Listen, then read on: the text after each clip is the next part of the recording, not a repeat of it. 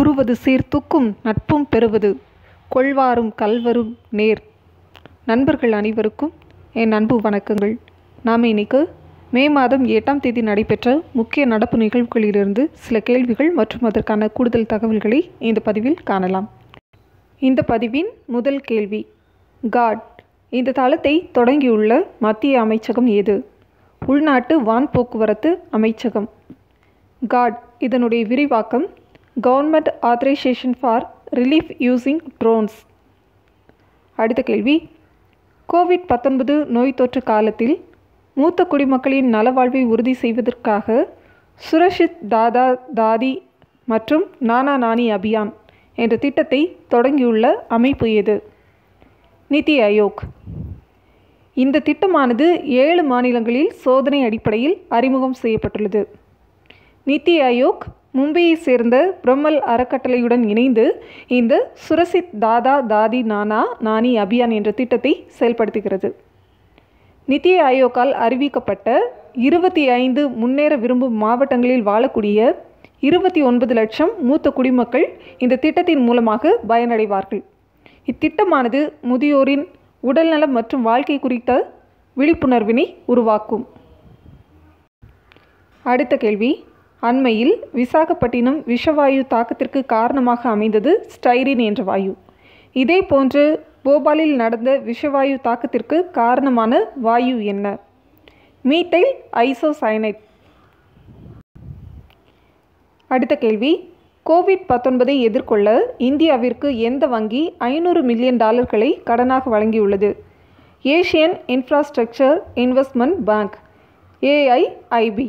இந்த ஆசிய உள்கட்டமைப்பு முதலீட்டு வங்கியானது ஜனவரி 16, 2016ஆம் ஆண்டு உருவாக்கப்பட்டது. இதன் தலைமையிடம் பீஜிங்கில் உள்ளது. தற்போது இந்த வங்கியில் 100 நாடுகள் உறுப்பினர்களாக உள்ளனர். ஆசியாவில் சமூக மற்றும் பொருளாதார விளைவுகளை மேம்படுத்தும் நோக்கத்துடன் இந்த ஆசிய உள்கட்டமைப்பு முதலீட்டு வங்கியானது உருவாக்கப்பட்டது.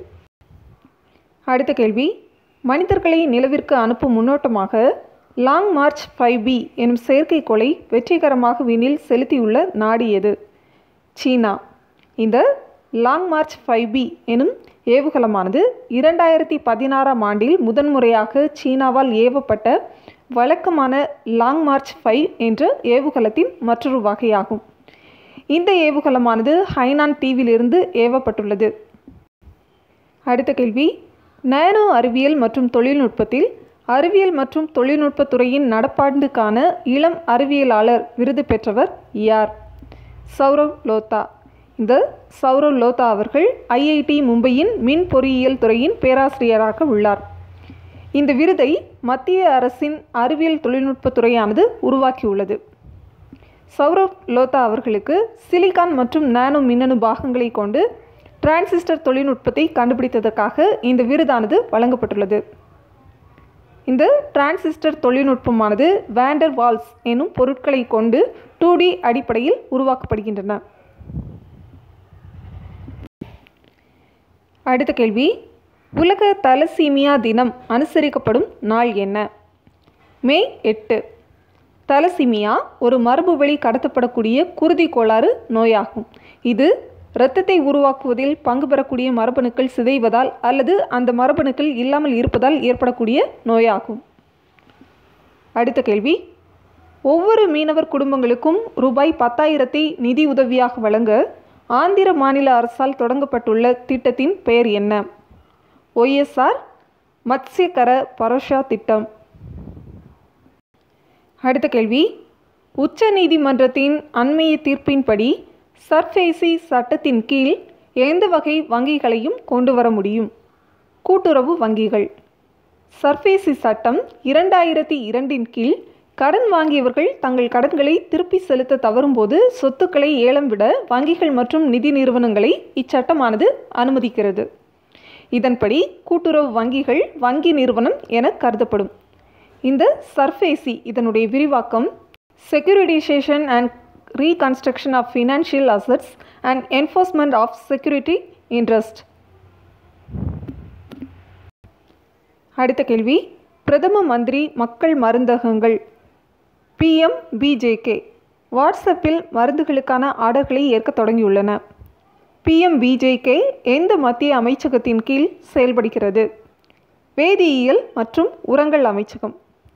இத்திட்டமானது நாட்டின் 726 மாவட்டங்களில் 600 மக்கள் மருந்தகங்களாக செயல்பட்டு வருகின்றன. தரமான மருந்துகளை மலிவு விலையில் வழங்குவதை இது உறுதி செய்கிறது. மருந்துகள் சராசரியாக 50 முதல் 90% வரை மலிவானவை. PMBJK இதனுடைய விரிவாக்கம் பிரதான் மந்திரி பாரதிய ஜன் ஆயுஷாதி கேந்திரா. அடுத்த கேள்வி, புலம்பெயர் தொழிலாளர்களை அடையாளம் காணவும் அவர்களுக்கு உதவவும் பிரவேசி ராகத் மித்ரா எனும் செயலியை அறிமுகம் செய்துள்ள மாநிலம் எது? உத்தரப்பிரதேசம். இந்த செயலியானது ஐக்கிய நாடுகளின் மேம்பாட்டு திட்டத்துடன் இணைந்து மாநில வருவாய்த்துறையினரால் உருவாக்கப்பட்டது. இந்த செயலியினை அம்மாநில முதலமைச்சர் யோகி ஆதித்யநாத் அண்மையில் அறிமுகம் செய்துள்ளார். அடுத்த கேள்வி, சுந்தரவன காடுகளில் ராயல் வங்காள புலிகளின் எண்ணிக்கை எத்தனையாக உயர்ந்துள்ளது? 96. இந்த ராயல் வங்காள புலிகளானது IUCN பட்டியலில் அருகி வரும் இனமாக வகைப்படுத்தப்பட்டுள்ளது. மேலும் சுந்தரவன காடுகள் ராம்சார் பகுதியாக பட்டியலிடப்பட்டுள்ளது. மொத்தம் 37 ராம்சார் பகுதிகள் உள்ளன. இந்த சுந்தரவன காடுகளானது 1987 ஆண்டில் யுனெஸ்கோவால் பாரம்பரிய பட்டியலில் இடம்பெற்றுள்ளது. அடுத்த கேள்வி, கொரோனா வைரஸ் என்ற ஆங்கில வார்த்தைக்கு தீநுண்மி என்று தமிழ் பெயர் வழங்கியுள்ள நாளிதழ் எது? தினமணி. அடுத்த கேள்வி, ஃபெலுடா என்ற பெயரில் கொரோனா வைரஸ் தொற்றை விரைவாக கண்டறியும் சோதனை முறையை அறிமுகம் செய்துள்ள அமைப்பு எது? CSIR. இந்த ஃபெலுடா என்ற பெயரானது பிரபல துப்பறியும் கதாபாத்திரம். இது இயக்குனர் சத்யஜித் ரே கதைகளில் வரக்கூடிய துப்பறியும் நிபுணர் கதாபாத்திரத்தின் பெயராகும்.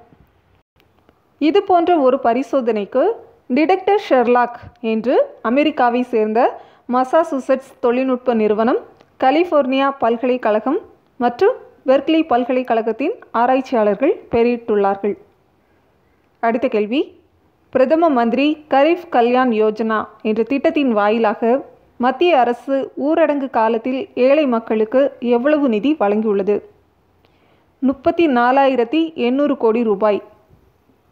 கடைசி கேள்வி, உலக செஞ்சிலுவை தினமாக கொண்டாடப்படும் நாள் என்ன? மே 8. முதலாக 1948 செஞ்சிலுவை தினமானது கொண்டாடப்பட்டது. இந்த செஞ்சிலுவை சங்கத்தை நிறுவியவர் ஜீன் ஹென்றி டியூனண்ட். இவர் பிறந்த தினத்தை உலக செஞ்சிலுவை தினமாக ஆண்டுதோறும் கொண்டாடப்பட்டு வருகிறது. இவ்வளவுதான் நண்பர்களே, நாம் மே 8 நடைபெற்ற முக்கிய நடப்பு நிகழ்வுகளிலிருந்து சில கேள்விகள் மற்றும் அதற்கான தகவல்களை இந்த பதிவில் பார்த்தோம். இந்த பதிவு உங்களுக்கு மிகவும் பயனுள்ளதாக இருந்திருக்கும். இதை கண்டிப்பாக உங்கள் நண்பர்களோட பகிர்ந்துக்கோங்க. உங்கள் கருத்துக்களை மறக்காமல் பதிவு செய்யுங்க. இதே மாதிரி அடுத்த பதிவில் நாம் விரைவில் சந்திக்கலாம். நன்றி நண்பர்களே.